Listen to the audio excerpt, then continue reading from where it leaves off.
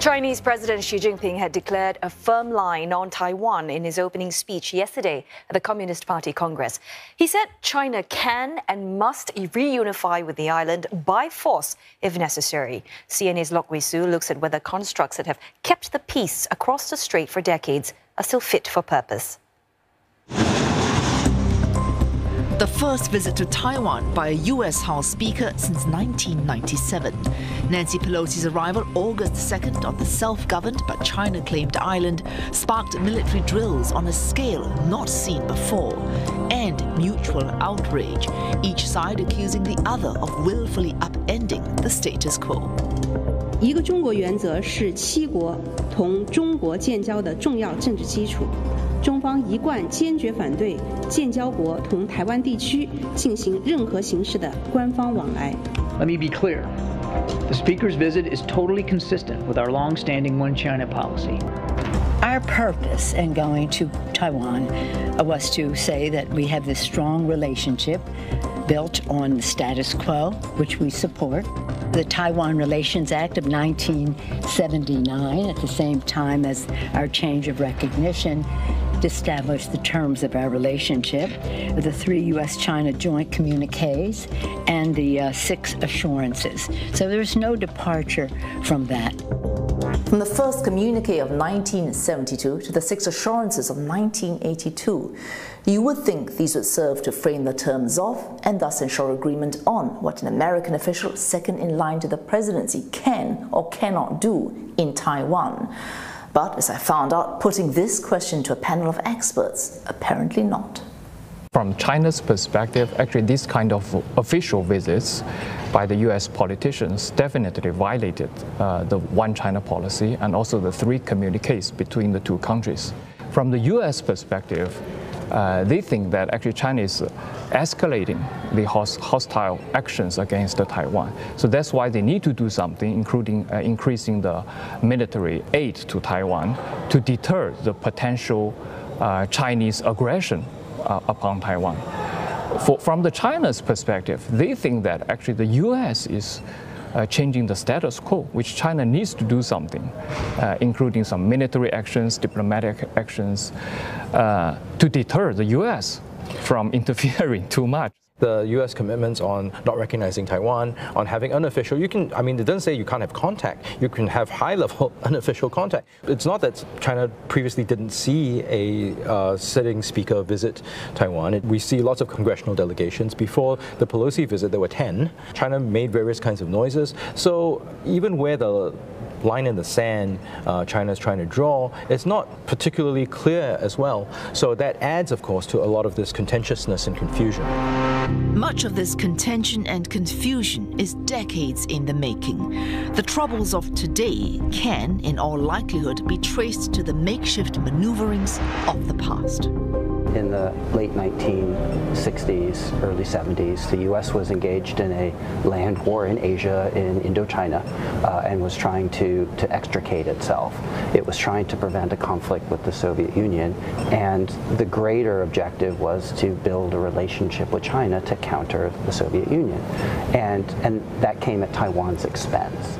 Part of that process of changing recognition from Taiwan to China is the U.S. government tried to put in place structures and mechanisms so that the U.S. could continue to have an unofficial relationship with Taiwan, and that included the Taiwan Relations Act and unofficial channels of communication.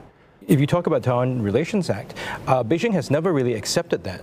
I think even from its inception in '79, Beijing has contested it and has saw that as a little bit of a betrayal of the normalization communique in '78. But I think all of this also rests on the fact that if you look at the basis for the current U.S.-China relationship, going back to the '72 communique, right? Essentially, it was an agreement to disagree. Part of the fundamental problem is the very first communique, the Shanghai communique in '72, really lays out, when you read it, China's position and the U.S. position without a consensus between them. They simply go side by side. This is what China wants, this is what the U.S. wants, without any agreement. And then you have the '92 communique, or the '92 consensus, and it too also states that there are different interpretations of essentially the same thing, which means you don't have any consensus underlying the fundamental agreements that China China keeps pointing to as somehow a binding course of action that everyone must follow. All right, so essentially, from the 1972 Shanghai Communique, in which there's this line, there is but one China and Taiwan is part of China.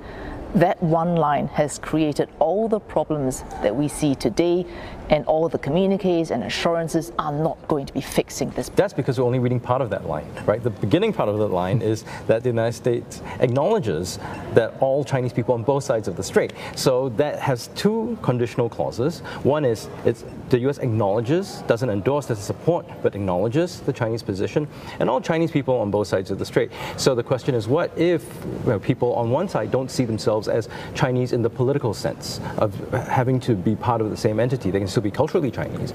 So that statement itself, if we look at it, fuller in its sort of fuller context, is itself, ridden with ambiguities and conditionalities. But everything in life, whether in diplomacy or in private life, is riddled with ambiguity.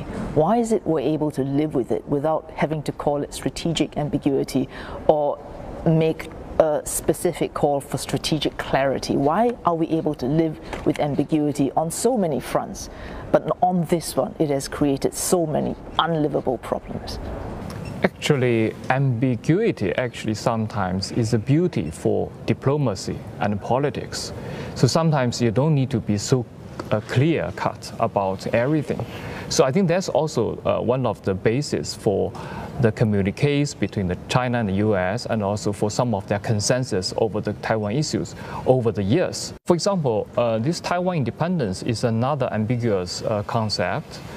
From Tsai Ing-wen's perspective, actually, there's no need for Taiwan to declare independence anymore because Taiwan is already independent. From China's perspective, actually, China does not need to use force currently because Taiwan is not independent yet.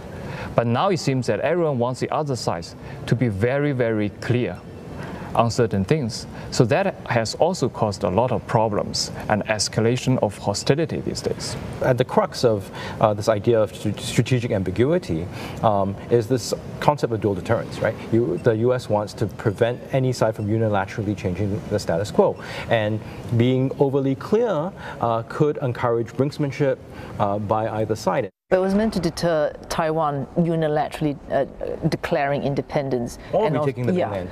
But I suppose the concern now is less that Taiwan will do that under Tsai Ing-wen, who has been a very cautious, pragmatic leader. And the greater concern is we need to deter China from carrying out any kind of invasion on Taiwan.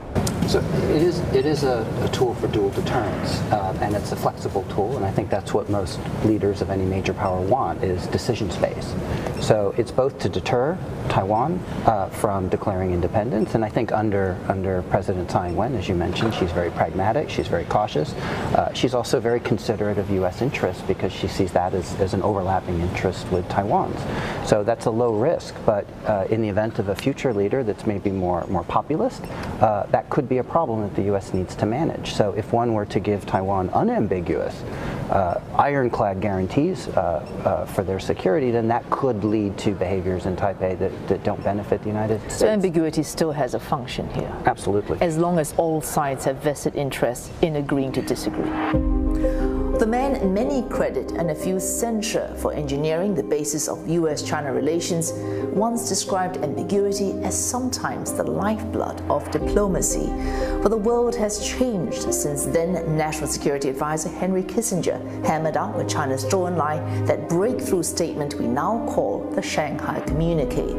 With neither side now showing much interest in pursuing even the semblance of an agreement, there's little prospect of an amicable resolution. Something that, at least on this panel, there is unambiguous agreement. China wants essentially to take over Taiwan, and Taiwan doesn't want that. And so how are you going to get around it? It's asking Taiwan not to be itself. It's asking Taiwan to accept, in their eyes, a less good outcome than they currently have. And I just don't see how that can be attractive. So long as China sticks to its one country, two systems construct, the insistence on the 1992 consensus, which by the way was never a consensus in the first place, you really don't have many positive dynamics at work here leading towards peaceful resolution. You have mostly coercion and potentially the use of force, which China refuses to renounce as well. the Taiwan issue is not only a geopolitical issue or a territorial issue about the power politics in East Asia, it's also an ideological issue. Because the U.S. also sees Taiwan as a new model versus China, U.S. regards it as a very successful democracy model in East Asia. For China, they think that actually the mainland Chinese model is the best model for China. So that's why I think this issue has also become an ideological problem. And also I think it will become very difficult for them to solve it at the moment, given the current geopolitical and ideological situation in East Asia.